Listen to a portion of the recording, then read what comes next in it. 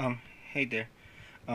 This video is gonna be about talking about the mangas from volume 19 to volume 24, which is the current one.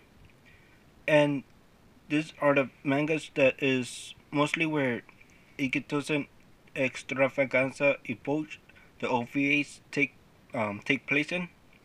However, the OVA take place in from volume 19 to volume 22. So from this 19, 20, 21, and 22, 23, and 24. So yeah, um, I was supposed to do this video like last year before the OVA started, or before the OVA was aired on December in 2014. So, but yeah, I'm like 1 year late now. So, all I wanted to do was just mention some things that like what's happening in the manga before the OVA started, but I guess it's already too late. So now I'm just gonna mention what's happening after the OVA. So what's happening after the OVA? So those who want no spoilers, it probably can stop this video. But I'm gonna mention some spoilers, not that much, because also, cause all these manga right here are in Japanese. Like you see right here, Japanese. And I can't read Japanese, so I'm going through by what I see through the pictures. The good thing for me, I feel like, is because the dialogue is not that complicated compared to like animes like Ghost in the Shell and Death Note, where the dialogue is all important.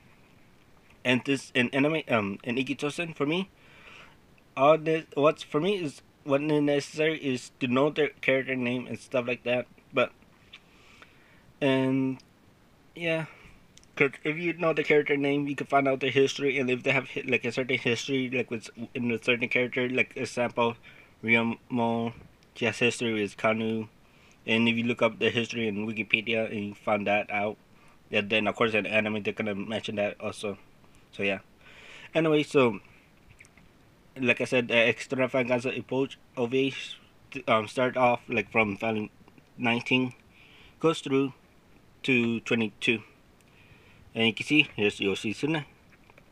But of course in the OVA they did cut out some scenes like how the fight of Yoshitsune and Soso, how it ended, and like supposedly it ended with Himiko showing up, and by this time Himiko did have the Magatama of Hakufu, so Himiko was able to summon some water.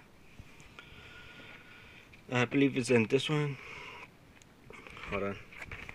I'm trying to do this with one finger because I don't have a, oh not finger, one hand, because I don't have a, what I call it, I forgot the thing that you hold the camera in. Let me just pause this. Can I pause it? Okay, I was mentioning how the fight ended with Yoshitsune and Soso. As you see, Himiko did showed up, and it is raining like an OVA.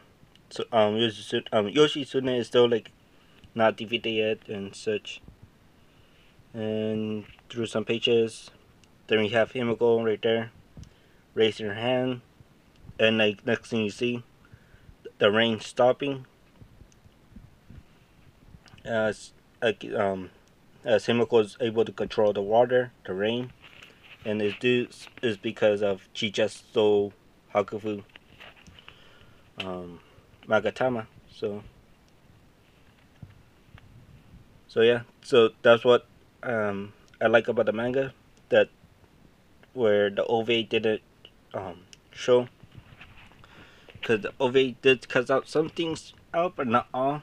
I mean, the fight with Kanu and Inshun, and mostly all the fight was Hosoin and against the other characters mostly are all the same. The only thing that's mostly different were Yoshitsune and Soso, and I think mostly that's it. I think that's the only major difference. Anyway, so after the fight, they decided to go and seek for their Magatama, because you know how like Soso and Hakufu lost theirs in the end of the OVA. So there where this ended. Let me look for that again. You can see right here. They're at a train station. There's Kokin, Kanu, Johi, Chubei. Kentiko is her books. And like how she is like in the anime as well. Her in the books. Kentiko mentioning stuff how Kanu becoming an S-rank. Or I believe that was happening. Yeah, and then the Kyosho fighter shows up. Kokotan, Soshin. Because of course they need to get Soso Makatama back. So not just Hakubu but Soso as well. So there were this start off where now in their territory. First they were in like the main character's territory, now they're the other character's territory where this book take place and this book takes place. And you can see there's a new character right here too. So but first so there's some new characters introduced and some kind of more confrontation with some more characters confront Himiko. But I'm not gonna mention that right now because there'll be too much information. What was I looking for? Oh, is in this book. There's a new character that was introduced in this book, but I rather have it show a picture in this one.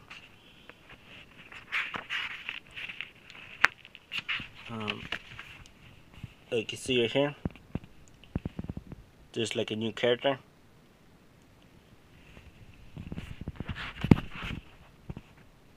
And she has like a fox mask.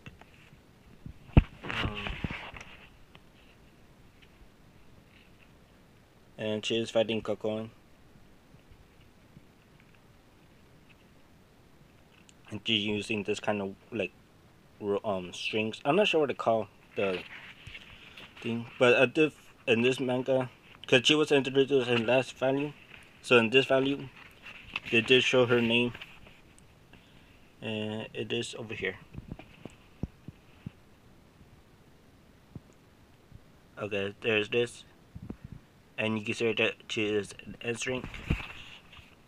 S-rank. Same goes for like Yoshitsune and all those characters. So yeah, and I believe her name is translated to Yashiya Doman. And I tried to Google it on Wikipedia and online. So the only thing I found on Wikipedia was this right here. That okay, there it is. Like it said, down here during the hang up period, she was like rival with a character name, a person named Abe. Sorry about that. Where is it? Abe no Seaman. And yeah, and only there's his name. The rival of the person name was Abe no Seaman. And only that,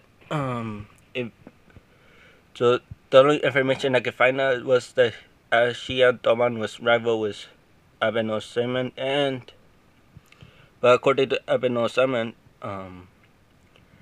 that his mother Kusuhona was a kitsune, a fox spirit. So assuming that in this case for the enemy character, they decided to give her the fox mask, and on that she does have this ability to control like I always thought it was wolf, but I was thinking it probably is foxes. Cause I assume it was wolf in the first place, but perhaps they're fox. Almost same as the character from the Extreme Executor, the one guy that he could control wolves. But yeah. And the new character, actually I don't need to show you the image in the manga because she's in the cover. This character right here, I tried to find out her name, and in the manga, because she's just barely introduced, her name is not on the cover, but she is mentioned in the middle of the chapter. So, but yeah, let me pause this. Anyway, what I was saying that her name hasn't been mentioned in the front page, but her name is mentioned right here. Cause if you don't know about the mangas, between some chapters there have some information on some characters or a certain events. In this case, they have this information is supposedly be information on her, this character, the one on the cover. And you can see there's a wolf, and there she is, and there how she looks. Not only that, in the manga, she seemed to be confronting Kanu. So, and as but yeah.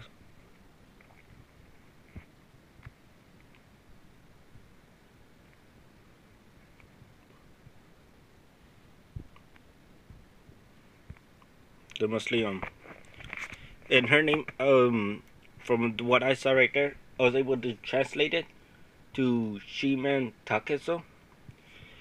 But as let me just go up here. It actually was Miyamoto Musashi, but here is also known as Shimen Takeso Miyamoto Benosuke or Benosuke, but the name is Miyamoto Musashi. And the picture right here is almost similar to the one in the book. So I'm assuming it is this character right here name, and we have information on this character and such. And the thing is, there is some information like a little trivia. I want to say trivia, or not sure how to call it, but little bit mentioned on Yoshitsune. Not Yoshitsune. I think Yoshitsune, or was it Pancake? It was one of those two, Pancake or Yoshitsune. It was a mention about one of those two, and her and the when the side said that her name, she got her name based on one of those characters. But this came in the one of the mangas. I just took it out right now. But yeah, and I know this video was long, but I just wanted to show up, explain to those people who are watching this what's going on during after the OVA of the Extravaganza Epoch, because we're not sure how long the anime will continue again or when it's gonna start again. Because it took a few years before the OVA came out, so we're not sure. It might be a few more years or short or less, or probably a year, or I don't know. So I'm going through the manga right now. Like I said, can't read Japanese, but I'm going through the pictures, and that's for me.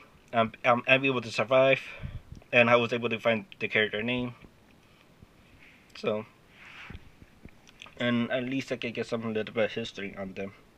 So yeah, so thank you for watching, and I'll probably do another video after probably next year when I get one more or two more volumes, which help expand the story, so that way I can do like a more like an update. So yeah, and I was supposed to do this last year, like I said, before the OVA, just to let people know like what's going up, what's gonna be happening in the OVAs, like I'm not sure how to call it, but yeah.